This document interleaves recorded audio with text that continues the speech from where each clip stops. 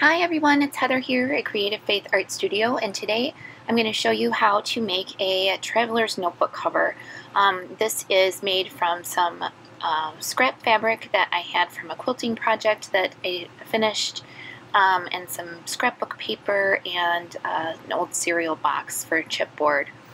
So the first thing I'm going to do is I'm going to break down the cereal box and cut it down into some pieces and trim it to size. I'm going to make it 6 by 9.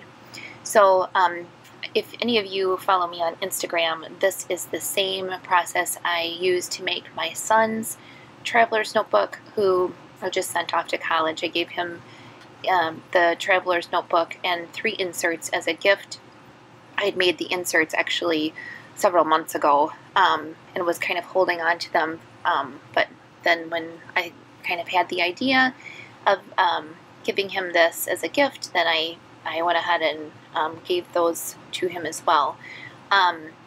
The inserts I actually made 6 by 9, so this is actually going to be 6 1/4 by 9 1/4. So I just trim off all the flaps off the cereal box, and the bit larger flaps, if they're not damaged, I keep to make tags from, but then the other ones I just toss. So here I'm going to trim it, making sure it's all nice and even, and then I cut it down to 6 1/4 by 9 1/4 on both pieces.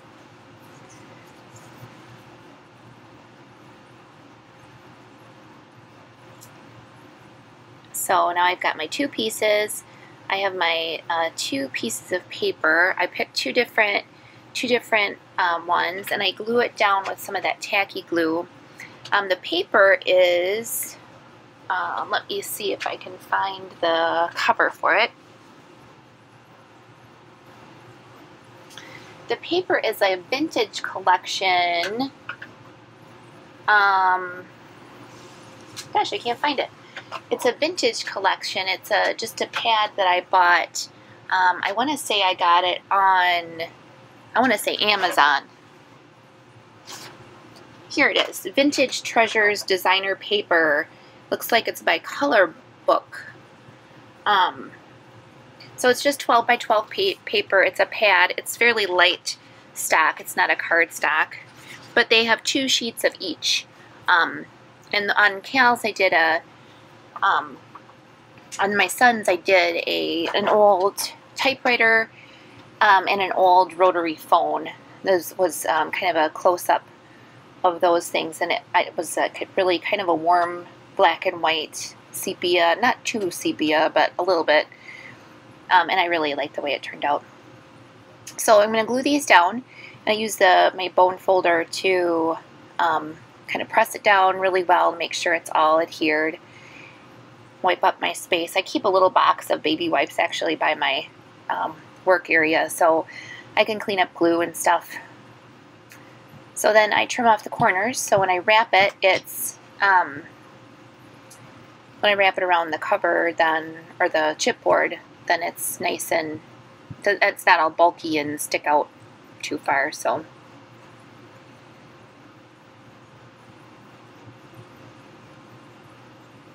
my glue is a little, I need to find a better way of doing this. Like the glue always goes to the bottom, and it takes a long time to come back up when I want to use it again. So it can be kind of, I don't know, lose my patience quickly on that. So I use a paintbrush, an old paintbrush, to spread out the glue a little bit, so it's a nice even coat, and I make sure it goes all the way to the edges. Anytime I use that glue and I'm going to adhere the either paper or fabric or whatever, I always make sure it goes right to the edges of the chipboard.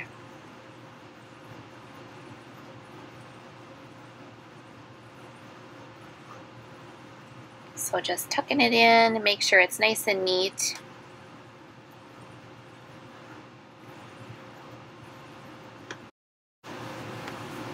And then I do the same thing to the other side. Just fold it over.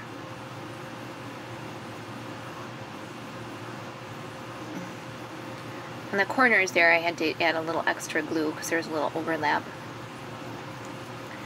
yeah, so there are my covers. I make sure that they're both right sides up, and then I have this fabric that's got a fusible webbing on the one side, because I was doing it using that batik for an applique project that I did. I have to admit that didn't turn out very well, but which was disappointing, but it was a good good learning experience, I guess. So then I measure, you know, from top to bottom. I want that to be a 2-inch gap from top to bottom. So I make sure it's nice and even. Make sure that the bottom edges line up, although you can't really see that, it's off camera. And then I just glue that fabric down, and that's going to be my outside spine of my cover. On Cal's I did it differently, and I put the inside on first and then trimmed it down. But then when I put the outside edge on, it didn't have a nice neat finish. So I tried it this way. I mean, it was fine. Like, don't get me, it was still lovely. You couldn't, but because I was looking up close at it, you know, kind of getting some of the detail. It actually was kind of a neat effect, because it was not, you know, a smooth edge like this one is.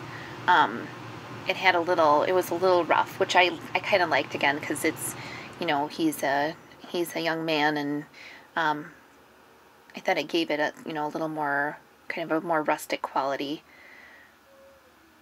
So here I am. I'm just going to trim the fabric down to a more workable size. And then again, I apply glue all over the inside of the cover and spread that around. Again, you have to work all the way to the edges and make sure it gets really well covered with glue, because you want the fabric to stick, you know, really well. It's got to be really durable.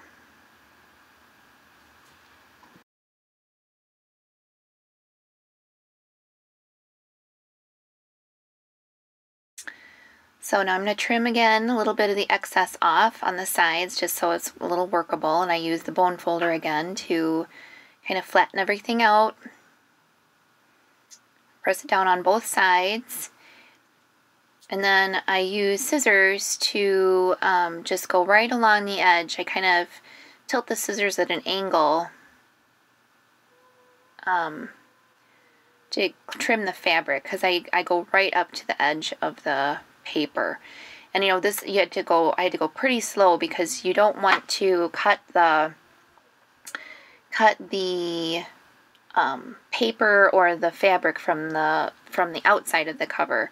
So so it took this is obviously sped up, but it took me quite a while to get this. And then I went back around and trimmed it up a little bit, because there were some places where I didn't quite trim off enough. And now this is still a wet cover because of all the glue, so I have to let it dry for a while.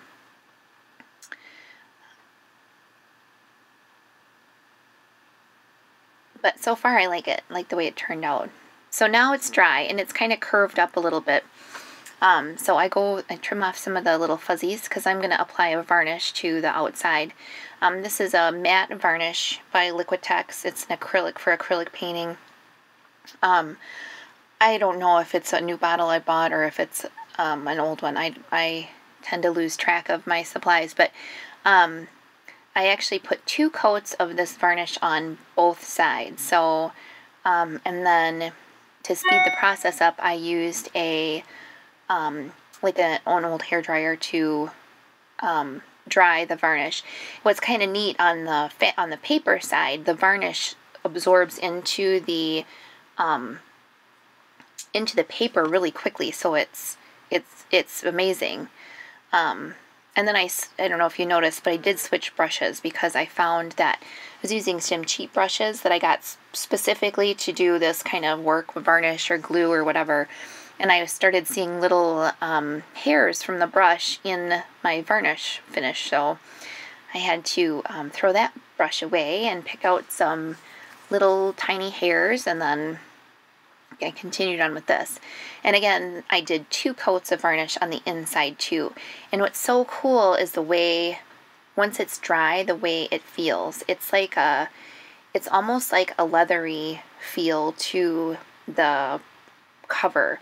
It's pliable, and it's soft, but the fabric side has a little bit of tooth to it. It's a little rough, but the paper side, I mean, just when you pick it up, it's almost like if you've ever had like a wax dipped canvas, that's what it feels like. It's just the coolest feeling. I don't know. I love it. So now I know that the distance between the 2 chipboard pieces are 2 inches. So I'm going to go ahead and I'm going to mark the places for my eyelets, because that's where I'm going to feed through the loops to put the inserts in.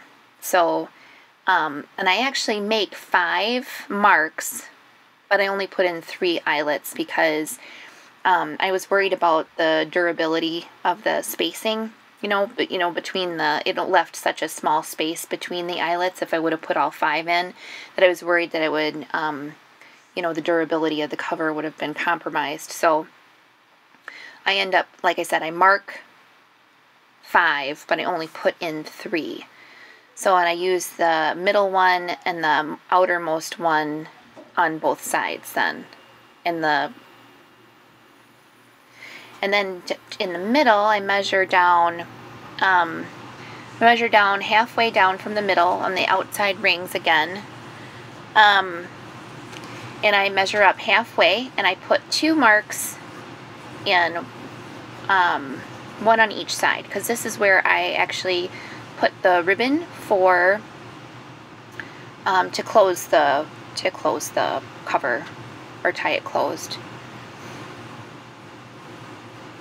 So I get my crocodile and my eyelets, and I go ahead and punch the holes. So I measure in, I think I did 3/8. I did 3/8 inch holes. Is that right? No, I did 1/8 inch hole. That'd be really big. I measured in 3/8 of an inch in to punch the holes into the cover for the eyelets. But I used 1/8 inch eyelets for each of the holes. So it's a 1/8 inch hole that's measured in 3/8 of an inch into the fabric, if that makes sense. And I'm sorry I keep hitting that stand. That's really distracting. And then I do the same thing on the middle. I just fold the cover in half and I poke the hole through. I really am sorry I keep hitting that stand. The eyelet setter is really kind of frustrating because they're so small, and the opening in the crocodile is so small, and it's tricky getting everything in there. And this is something I haven't used a lot. So there's different ways of setting it up. Like you can use different, like they have a different base to put the eyelet on and a different top. You can turn this little black thing and it changes it to the thing. So again, I'm sorry for the camera shake there, but I get all my eyelets in place. And I do that on both sides. So now I've got all 6 eyelets in the top and the bottom of the spine. And for the middle ones, I have to use something different because obviously my crocodile is not going to go in there. So I get my eyelet setter and punch set out, and I have a little metal kind of, I guess it's kind of like an anvil that I can use so I don't damage my table that I love so much. And then I just use the setter to kind of tap it down a little bit. Whoa, that's really shaky.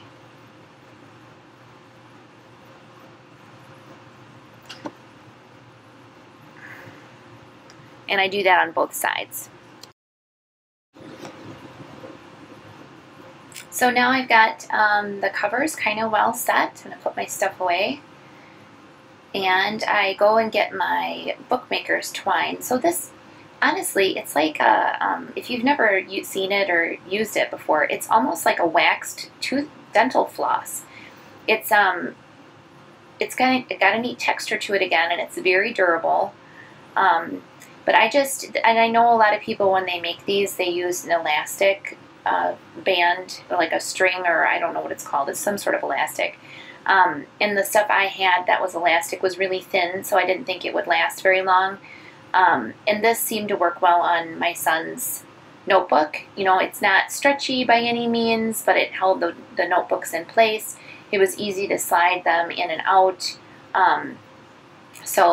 And I do it, again, I did mine a little different than other people. I know a lot of people they don't like the loops on the outside to show, and I personally think it adds another layer of texture, and I really like the way it looks. So I went ahead and left the strings go from the front to the back. I like the way that looks. And when you get the notebook inserts in the cover, they're just kind of a nice, again, this little added texture. So here I'm just tying a little loop, and I feed it through one eyelet in the middle, and then I feed it through the other eyelet in the middle, and that's where my ribbon goes through. So that's how I tied the book closed. Really simple. I didn't go out and buy anything special. I just used kind of what I had here, and I like the way it turned out a lot. That's an old piece of flannel that I used to tie it. So that's it. It's just, you know, pretty simple. Didn't take very long to make. I mean, an hour or two really of time, but I think if you were going to sit down and make these as gifts for somebody, I think it's time well spent.